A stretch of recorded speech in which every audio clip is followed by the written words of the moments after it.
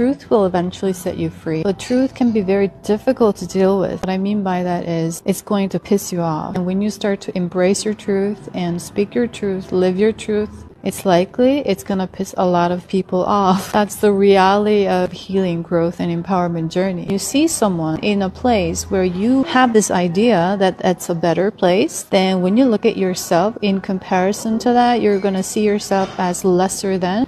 You don't like that because it doesn't make you feel good. As simple as that. That's going to create jealousy, envy, which is a same vibrational lower frequency, is fear. You don't feel good about yourself. And because of this, we are going to hate, be pissed off. You're no longer resonating with deception anymore when you are in truth. You will be able to see through deceptions. Why? Because you went into your layers of your own deceptions, the deep layers. We can only understand and see something that